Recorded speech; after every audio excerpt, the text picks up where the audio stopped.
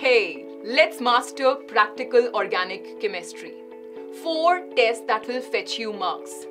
How can we distinguish aldehyde from a ketone?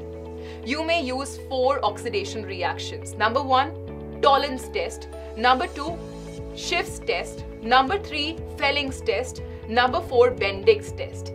Felling test and Bendig test are like brothers. All that is changing is instead of Felling B, which is sodium potassium tartrate, you have sodium citrate in Bendig test. Rest everything is same. When it comes to testing aliphatic aldehyde, all 4 of them gives a positive result. But if we talk about aromatic aldehyde, only and only Schiff's and Tollens test will give you a positive result.